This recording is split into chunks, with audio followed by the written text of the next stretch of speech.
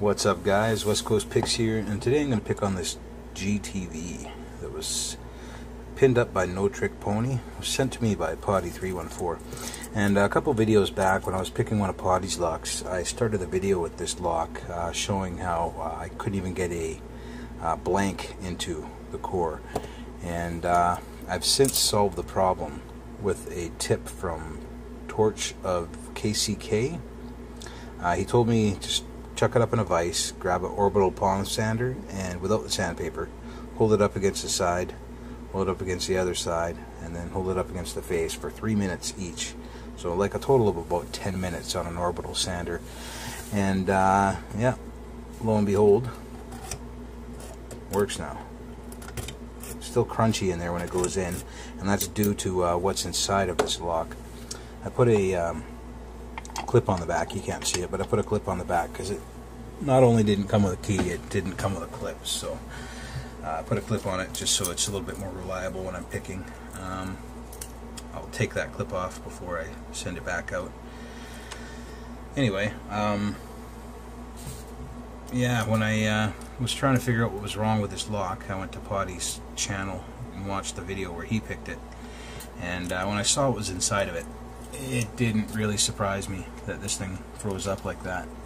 So yeah, I'm sure you guys will not be surprised either. So let's try to get into it and take a look and see what was wrong with this thing.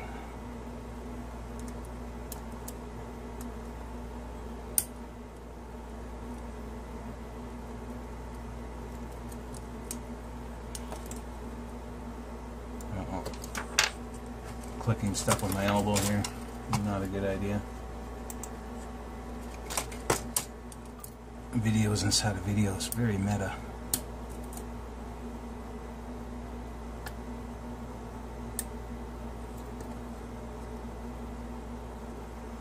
I don't like going to see what's inside of a lock before I pick it, but you know, I was trying to fix the thing, so I had no choice. And man, I was disappointed when I saw what was inside this thing.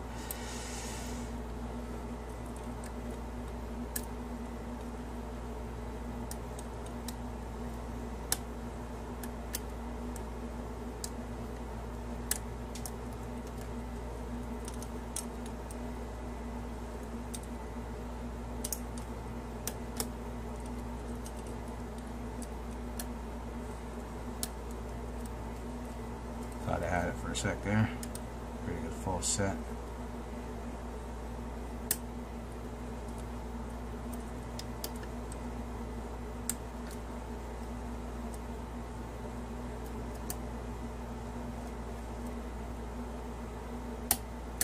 There we go.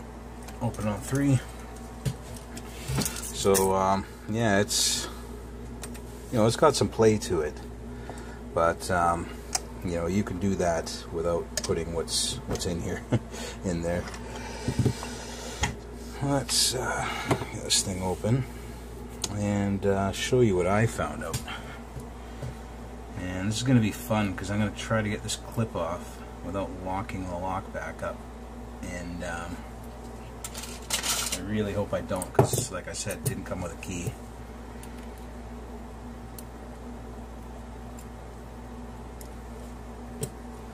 Sure if I can do it.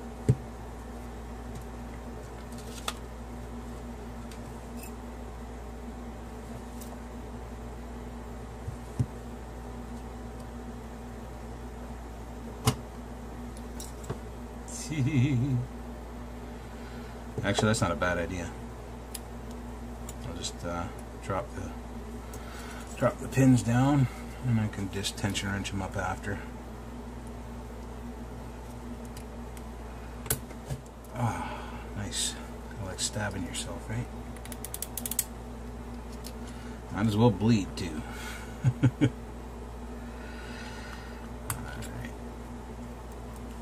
There we go. And go old tension wrench trick. Get this thing to spin back. Alright. So now we get to go see all the fun.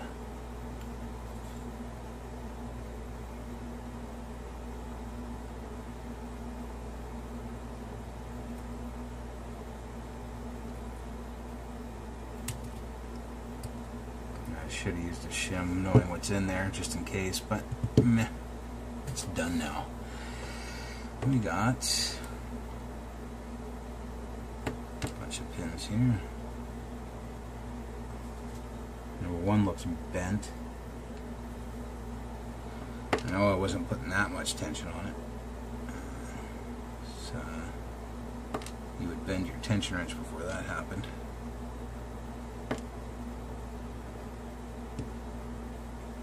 And number 5 looks bent too. It's the longest one. Number 4 is the longest one, and it's not bent. It's weird. You think the longest one would be the most bent? And my tweezers at. There we go. And this is where you're going to go, oh, yeah, that makes sense. I don't know if you can see it yet, but I'll hold them up after. That's where you go, oh yeah, that's why. That's why it was seized. That's why it took 10 minutes on a orbital sander to get working again.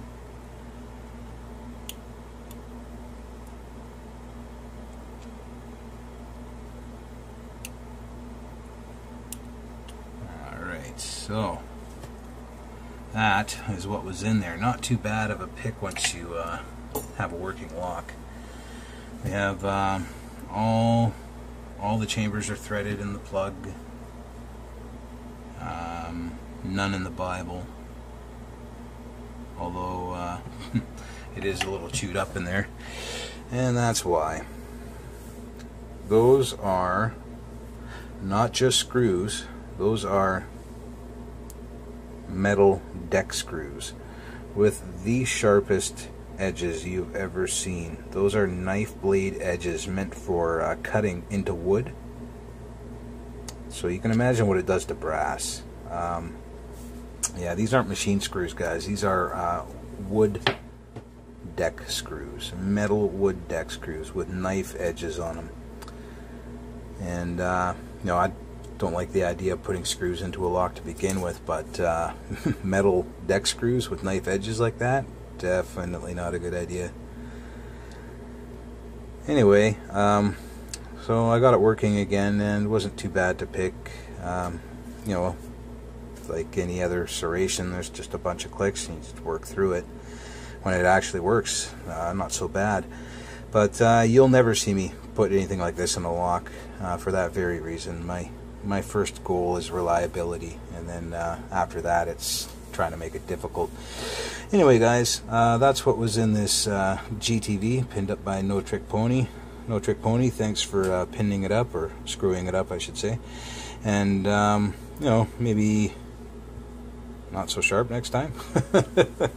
Anyway, have a good one, guys.